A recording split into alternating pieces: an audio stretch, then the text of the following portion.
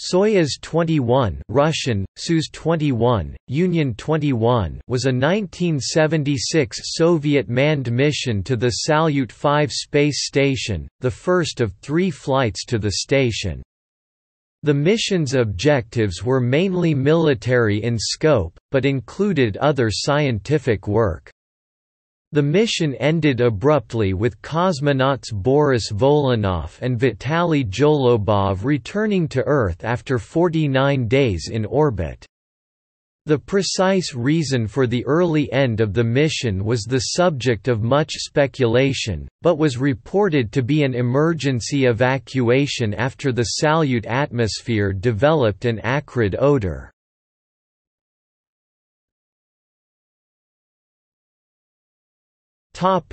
Peru.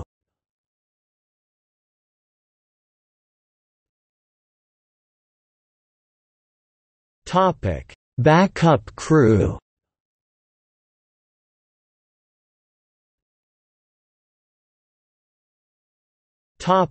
Reserve crew.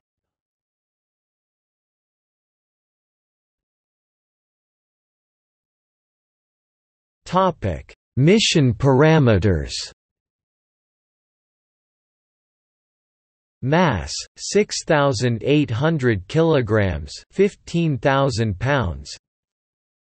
Perigee 246 kilometers, 153 miles.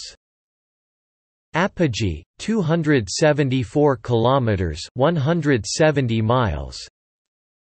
Inclination 51.6 degrees. Period 89.7 minutes.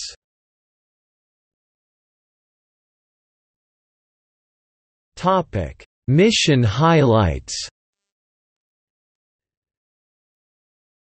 Salyut 5, the last dedicated military space station in the Soviet space program, was launched the 22nd of June 1976. Its first crew was launched 14 days later on 6 July, with Commander Volynov and flight engineer Golubov aboard Soyuz 21.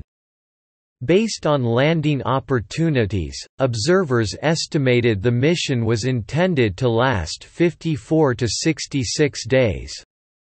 They docked with the station the next day, and gave a televised tour 8 July. Their stay coincided with the start of the cyber military exercise in Siberia, which they observed as part of an assessment of the station's military surveillance capabilities. They conducted only a few scientific experiments, including the first use of the crystal furnace for crystal growth. Engineering experiments included propellant transfer system tests with implications for future operation of the freight-carrying Progress spacecraft. Experiments conducted during the mission were mainly of a military nature as part of the Almaz program.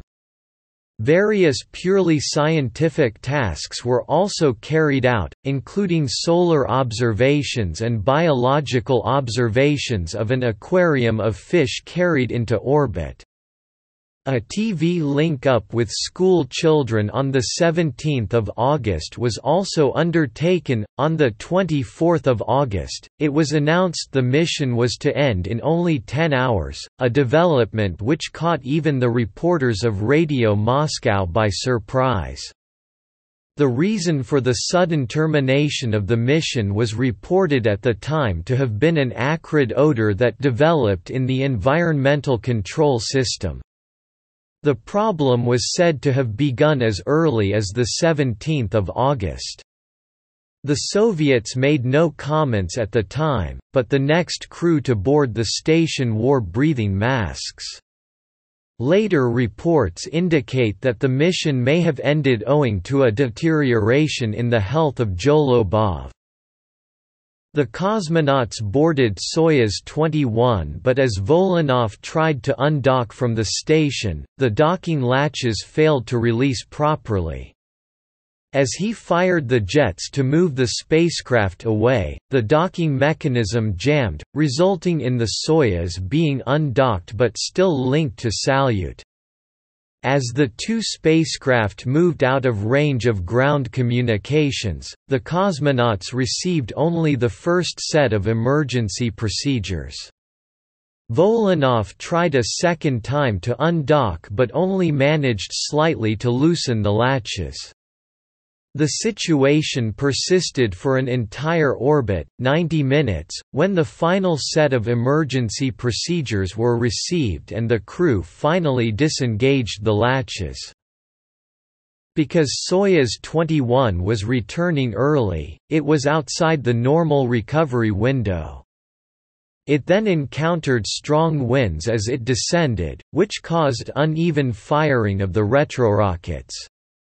It made a hard landing around midnight 200 kilometers (120 miles) southwest of Kokhchetiv, Kazakhstan.